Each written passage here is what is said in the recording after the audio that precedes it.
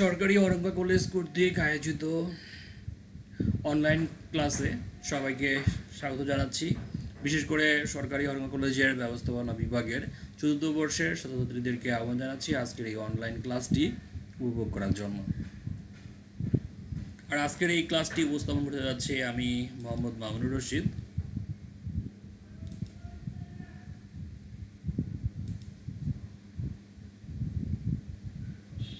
প্রভাষক ব্যবস্থাপনা, সরকারি হরঙ্গা কলেজ, মুন্সিগঞ্জ।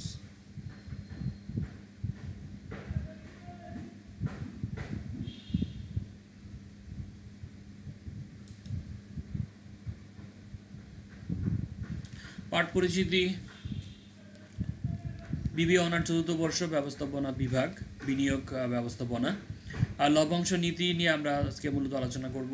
লভ্যাংশ নীতির ওয়াল্টার মডেল নিয়ে আমরা আজকে আলোচনা করব। এর আগের অধ্যায়ে আমরা লভ্যাংশ নীতি বলতে কি বোঝায়, লভ্যাংশ নীতির যেই লভ্যাংশ বলতে কি বোঝায়, লভ্যাংশ নীতি বলতে কি বোঝায় এবং লভ্যাংশ তত্ত্ব যেগুলো রয়েছে সেই তত্ত্বগুলোর আমরা আলোচনা করেছিলাম এবং তার সূত্রগুলো নিয়েও বেশ ক্লাস করেছিলাম। আজকে আমরা মূলত আলোচনা করব প্রাসঙ্গিকতার যেই থিওরি, সেটার মধ্যে ওয়াল্টার মডেলের যেই থিওরিটা রয়েছে সেই থিওরিটা আমরা আলোচনা করব এবং এটার যে ব্যবহারিক যে প্রবলেমগুলো থাকে সেই প্রবলেমগুলো আমরা সমাধান করার চেষ্টা করব।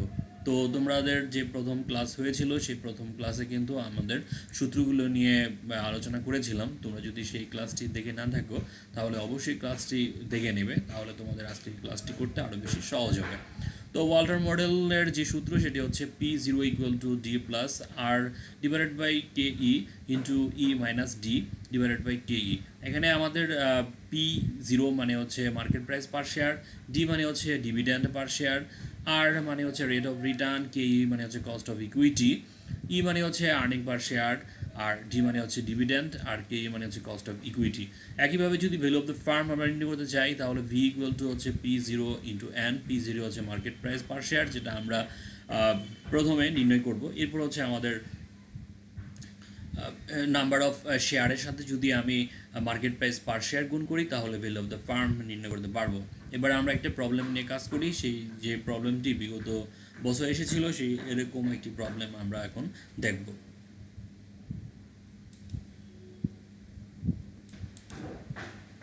আমরা একটি প্রবলেম নিয়ে এবার আলোচনা করি। Problem 1, the PQS company limited earning per share is টাকা 10 টাকা। অর্থাৎ PQ কোম্পানি লিমিটেডের আর্নিং পার শেয়ার মানে হচ্ছে EPS 10 টাকা। The cost of capital is 12%, অর্থাৎ কস্ট অফ ইকুইটি KE হচ্ছে আমাদের 12%, and has a rate of return on investment is 15%, অর্থাৎ আর এর মান হচ্ছে আমাদের এই প্রশ্নে 15% rate of return. According to Walter মডেলের অনুযায়ী what should be the price of share, শেয়ারের মূল্য কত হবে at dividend pay out ratio 25% and 50%, অর্থাৎ যদি ডিভিডেন্ড পে আউট রেশিও 25% হয় তাহলে এই মার্কেট প্রাইস শেয়ারের পরিমাণ কত হবে। আবার এই ডিভিডেন্ডের পরিমাণ যদি পে আউট রেশিও যদি হয় 50% তাহলে মার্কেট প্রাইস অফ শেয়ার কত হবে।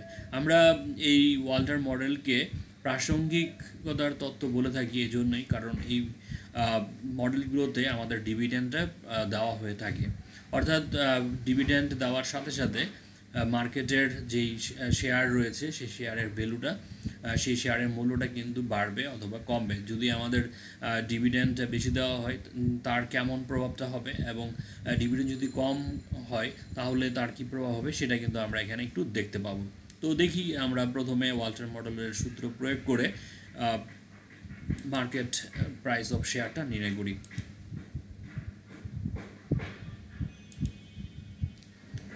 মার্কেট প্রাইস পার শেয়ার হয় dividend pay out ratio is 25%। এখানে আমাদের প্রশ্নে দুটি ডিভিডেন্ড পে আউট রেশিও দেওয়া ছিল, একটি হচ্ছে 25% আর একটি হচ্ছে 50%। তো প্রথমে আমরা 25% নিয়ে কাজ করব। সূত্র হচ্ছে P0 = হচ্ছে D plus R divided by KE into E minus D divided by KE, আর যেখানে আমাদের আর্নিং পার শেয়ার। এই প্রশ্নটা তোমাদের ভালোভাবে জানতে হবে, তাহলে তোমাদের অ্যান্সার করাটা সহজ হবে। আর্নিং পার শেয়ার 10 টাকা। প্রশ্নটি আমাদেরকে ভালোভাবে দেখতে হবে, তাহলে আমাদের এই প্রশ্নের সমাধান করাটা খুব সহজ হবে। সূত্রটি হচ্ছে P0 equal to D plus R divided by K E into E minus D divided by কে ই। এবার আমরা একটু প্রশ্নে একটু ফিরে যাই, তাহলে আমাদের জন্য কাজ করতে একটু সুবিধা হবে। এই প্রশ্নে হচ্ছে আর্নিং পার শেয়ার ইপিএস হচ্ছে 10 টাকা, কস্ট অফ ইকুইটি কেই হচ্ছে 12%, রেট অফ রিটার্ন আর এর মান হচ্ছে 15%।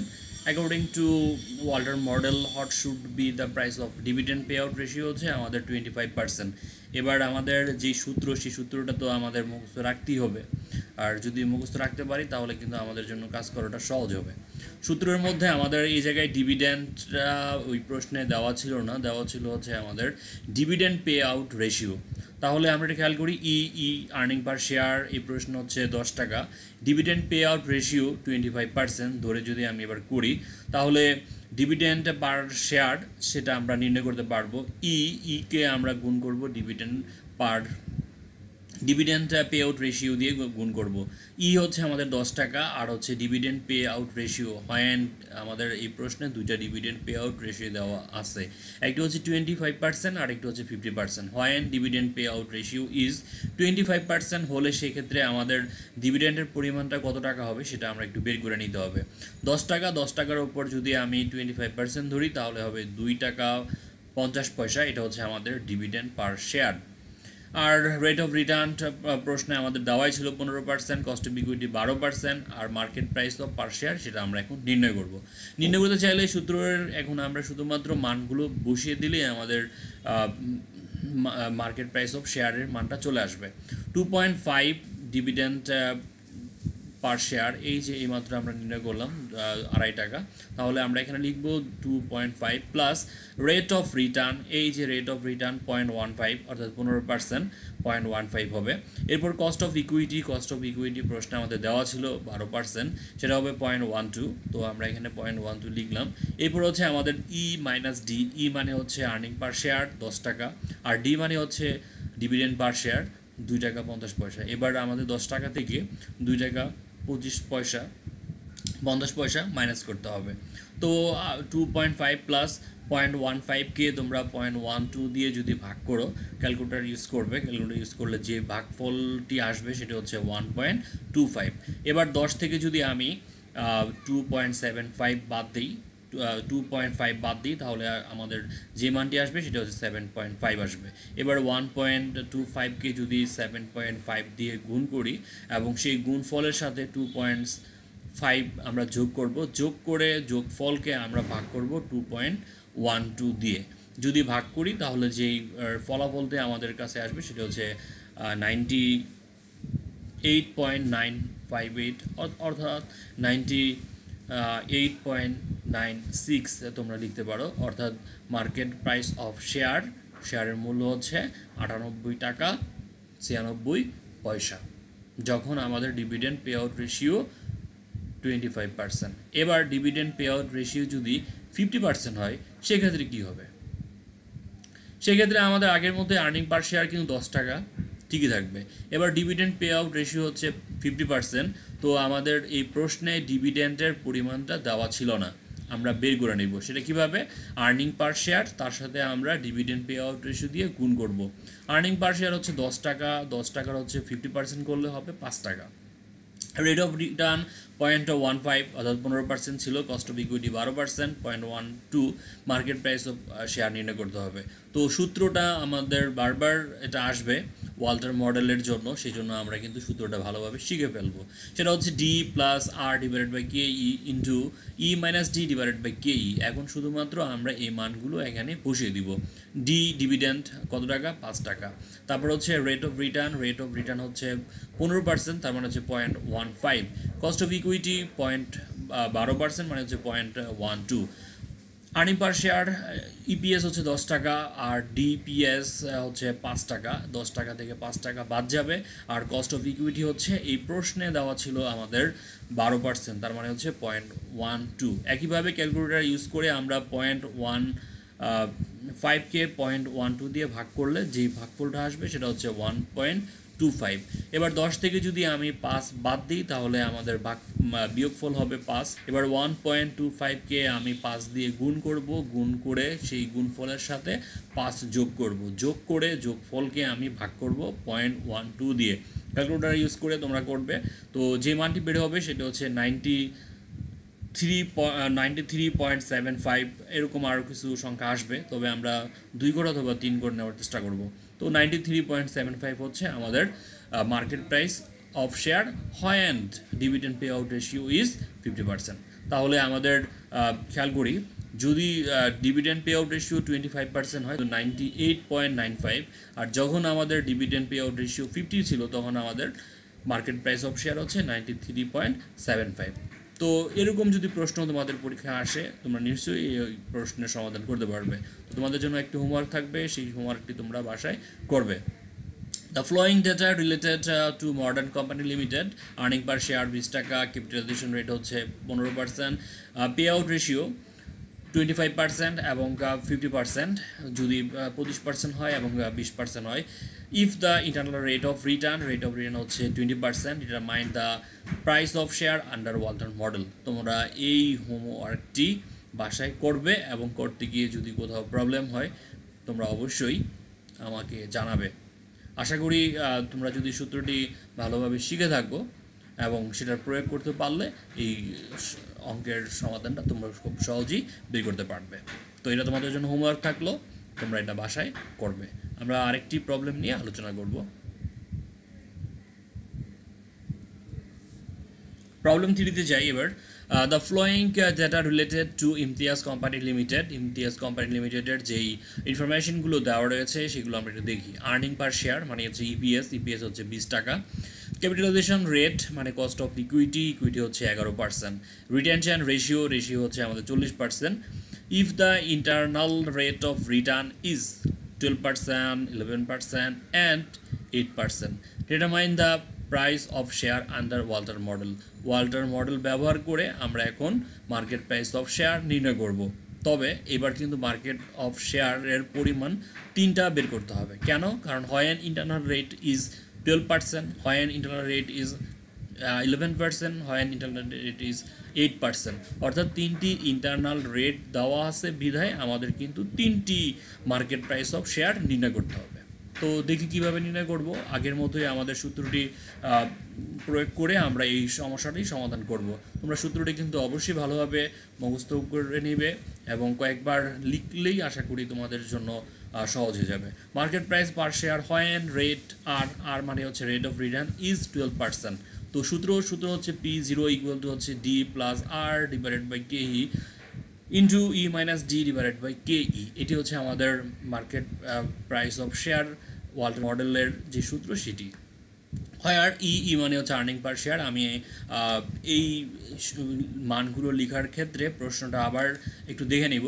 আর্নিং পার শেয়ার মানে হচ্ছে মানে হচ্ছে 20, ক্যাপিটালাইজেশন রেট মানে হচ্ছে কস্ট অফ ইকুইটি 11% মানে 0.12, রিটেনশন রেশিও নিয়ে আমরা একটু পরে আলাপ করি।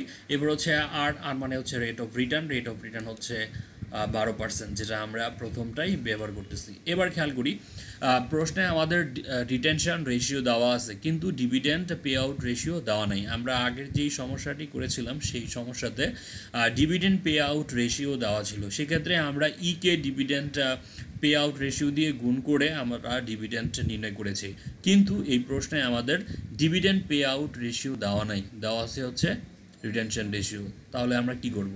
এবার আমরা কি করব? ডিভিডেন্ড পে আউট রেশিওটা বের করে নেব। সেটা কিভাবে? 100% মাইনাস রিটেনশন রেশিও। প্রশ্নে রিটেনশন রেশিও হচ্ছে 40%, তাহলে 100% থেকে যদি 40% বাদ দেই এই যেটা হবে সেটা হচ্ছে 60% হচ্ছে আমাদের ডিভিডেন্ড পে আউট রেশিও। তার মানে তুমি খুব সহজেই বুঝতে পারবে এখানে যদি 40% তার মানে 60% হচ্ছে রিটেনশন রেশিও। সেটা 60% হচ্ছে রিটেনশন রেশিও। সেটা কীভাবে? 100 থেকে 40 বাদ দিলে 60 চলে আসবে, 60 হবে আমাদের ডিভিডেন্ড পে আউট রেশিও। এবার আমরা আগের মতো ডিভিডেন্ডটা যেভাবে নির্ণয় করেছিলাম প্রথম প্রবলেমে ঠিক একইভাবে আমরা এবার করব। অর্থাৎ কে আমরা ডিভিডেন্ড পে আউট রেশিও দিয়ে গুণ করব। হচ্ছে আমাদের 20 টাকা আর ডিভিডেন্ড পে আউট রেশিও হচ্ছে 60 টাকা। 60%, তাহলে 20 টাকার উপর 60% করলে হবে আমাদের ডিভিডেন্ডের পরিমাণ হবে 12 টাকা। রেট অফ রিটার্ন আমি 12% ধরে কাজ করছি, সেই জন্য আমাদের 12% আসবে, তো 0.12। আর কস্ট অফ ইকুইটি প্রশ্নে দেওয়াই ছিল, সেটা হচ্ছে 11%। তাহলে আমাদের মার্কেট প্রাইস পার শেয়ার কত টাকা হবে সেটা আমরা এবার নির্ণয় করব। সূত্র P0 = D plus R divided by KE into E minus D divided by KE। এখন আমাদের ডিভিডেন্টের পরিমাণটা লিখতে হবে। ডিভিডেন্টের পরিমাণ আমরা এইমাত্র বের করলাম, সেটা হচ্ছে 20 টাকা। 20 টাকা হচ্ছে আর্নিং পার শেয়ার, সেটার উপর 60% হচ্ছে আমাদের ডিভিডেন্ড পে আউট রেশিও। সেটা আমরা কীভাবে বের করলাম, সেটা হচ্ছে রিটেনশন রেশিও 100% থেকে রিটেনশন রেশিও মাইনাস করে আমরা ডিভিডেন্ড পে আউট রেশিওটা নির্ণয় করেছি। 12 টাকা, সেটা 12 টাকা আমরা লিখব। Rate of return 0.12, cost of equity 0.11 মানে 11%। তারপর আর্নিং পার শেয়ার 20 টাকা। 20 টাকা থেকে ডিভিডেন্ডের পরিমাণটা বাদ যাবে 12 টাকা, ভাগ করতে হবে 0.12 দিয়ে। এই কাজটি তোমরা এবার ক্যালকুলেটর ইউজ করে করবে। 0.12কে 0.11 দিয়ে ভাগ করবা, ভাগ করলে যে ভাগফল হবে 1.091। আর 20 থেকে যদি আমি 12 মাইনাস করি তাহলে বিয়োগফল হবে 8 টাকা। এবার 8কে আমি 1.091 দিয়ে গুণ করব এবং সেটাকে পরবর্তীতে 12 সাথে যোগ করব।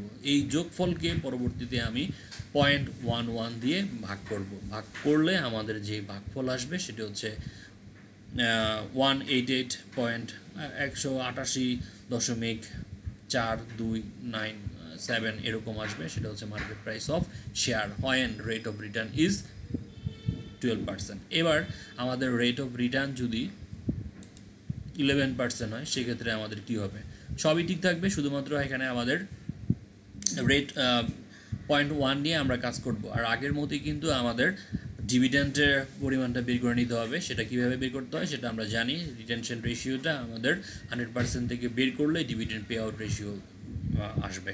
সেটাকে আমরা করে এর আগে বের করেছি 12 টাকা, সেটা আমরা এখানে ব্যবহার করে কাজ করব। তো ডিভিডেন্ডের পরিমাণ হচ্ছে 12 টাকা, 12 টাকা লিখবো। আর রেট অফ রিটার্ন হচ্ছে 0.11%, তার মানে হচ্ছে 0.11। কস্ট অফ ইকুইটি 11%, তার মানে হচ্ছে 0.11। তারপর হচ্ছে আমাদের আর্নিং পার শেয়ার 20 টাকা এবং ডিভিডেন্ড যেটা বের করলাম সেটা হচ্ছে 12 টাকা। এবার 20 টাকা থেকে 12 টাকা বাদ দিবে, আর 0.11কে ভাগ করলে 1 হবে। তার মানে হচ্ছে 20 থেকে যদি 12 বাদ দিই হবে 8। 8কে যদি 1 দিয়ে গুণ করি তাহলে 8ই হবে। 8-এর সাথে যদি আমি 12 যোগ করি তাহলে হবে 20। 20কে 0.11 দিয়ে ভাগ করলে ভাগফল হবে 181.8181, এরকম আরও আসতেই থাকবে। তো যাই হোক, আমরা মোটামুটি 2 ঘর বা 3 ঘর পর্যন্ত তোমরা নিবে। তো 181.81 বা 82, এটি হচ্ছে আমাদের market price of share when rate of return is 11%। এবার আমাদের আরেকটি ছিল, সেটি হচ্ছে রেট অফ রিটার্ন হোয়েন 8%। যদি 8% হয় সেক্ষেত্রে আমাদের কি করতে হবে? তো আমাদের সূত্রে যা যা লাগে সবই ঠিক থাকবে, শুধুমাত্র আমাদের রেট অফ রিটার্নের পরিমাণটা এবার চেঞ্জ হবে। সেক্ষেত্রে আমাদের রেট অফ রিটার্নটা এবার এই জায়গায় আগে ছিল কখনো 12%, কখনো 11%, কখনো 8%। এবার 8% বিদায় 0.08 হবে। ডিভিডেন্ড 12 টাকা যেটা আমরা বের করেছিলাম, একইভাবে তোমরা এখনও লিখে রাখতে পারো, অথবা আগের মান যেহেতু লেখা আছে সুতরাং আমরা 12 টাকা লিখে দিব। এরপর হচ্ছে আমাদের যেহেতু রেট অফ রিটার্ন 8%, সুতরাং আমাদের এখানে 8% হবে। 8% মানে হচ্ছে 0.08। কস্ট অফ ইকুইটি 11%, প্রশ্নে দেওয়া ছিল, তো লিখব 0.11। ইপিএস হচ্ছে 20 টাকা, ডিপিএস হচ্ছে 12 টাকা। 20 থেকে 12 টাকা মাইনাস করতে হবে এবং পরবর্তীতে কস্ট অফ ইকুইটি দিয়ে ভাগ করতে হবে। এখন আমাদের 0.08কে 0.11 দিয়ে ভাগ করবে, সেই ভাগফলের সাথে পরবর্তীতে 20 থেকে মাইনাস 12 অর্থাৎ 8 হবে, 8 দিয়ে গুণ করবে। সেই গুণফলের সাথে আবার 12 যোগ করবে, যোগ করে এই যোগফলকে 0.11 দিয়ে ভাগ করবে। ভাগ করলে আমাদের ভাগফল আসবে 161.983, আরও আসবে। যাই হোক, আমরা 983 3 ঘর অথবা 2 ঘর তোমরা নিবে। তো মার্কেট প্রাইস অফ শেয়ার আমাদের হচ্ছে 161.98 টাকা। তার মানে হচ্ছে আমাদের রেট অফ রিটার্ন যাই থাকুক না কেন, আমরা যদি ভালোভাবে প্রশ্নটি বুঝতে পারি, শুধুমাত্র রেট অফ রিটার্ন যদি এখানে 12% হয় তাহলে আমরা এখানে 12.12 লিখব। যদি এখানে আমাদের 11% হয় তাহলে 0.11 লিখব, যদি এটা 8% হয় তাহলে 0.08 লিখব। এই সামান্য একটু কাজ করতে হবে। আর এই প্রশ্নে আমাদের রিটেনশন রেশিও দেওয়া আছে, রিটেনশন রেশিওটা আমরা 100 থেকে বাদ দিলেই ডিভিডেন্ড পে আউট রেশিও বের হবে। তো আর্নিং পার শেয়ারের সাথে ডিভিডেন্ড পে আউট রেশিও দিয়ে গুণ করলে আমাদের যে গুণফলটা হবে সেটা হচ্ছে ডিভিডেন্ড। তো এই ডিভিডেন্ডটা একবার বের করে নিলে আমাদের 3টি রিকোয়ারমেন্টে আমরা ব্যবহার করতে পারবো। তো এটি ছিল আমাদের আজকের আরেকটি সমাধান। আশা করি তোমরা এটি বুঝতে পেরেছো এবং তোমাদের জন্য আরেকটি হোমওয়ার্ক থাকবে, সেই হোমওয়ার্কটি তোমরা বাসায় করবে।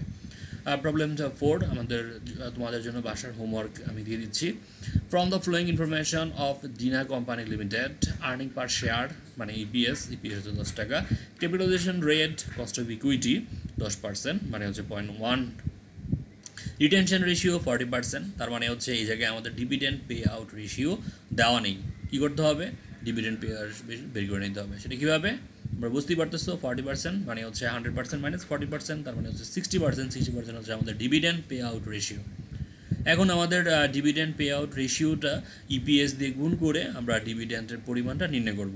তো 10 টাকার যদি 60% করো তাহলে কত টাকা হবে?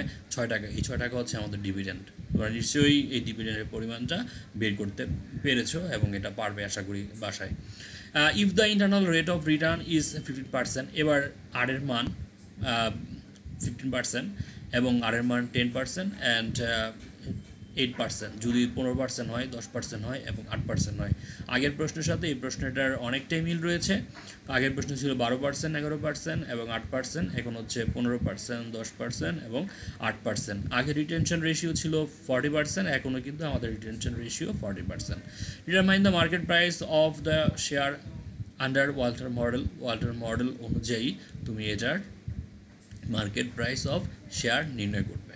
আশা করি তোমরা এটা বাসায় হোমওয়ার্ক করতে পারবে। যদি তুমি প্রথম প্রবলেমটি বুঝে থাকো তাহলে দ্বিতীয় প্রবলেমটি তুমি হোমওয়ার্ক হিসেবে করতে পারবে, এবং তৃতীয় প্রবলেমটি যদি তুমি ভালোভাবে শিখে থাকো তাহলে চতুর্থ প্রবলেমটি তুমি বাসায় হোমওয়ার্ক করতে পারবে।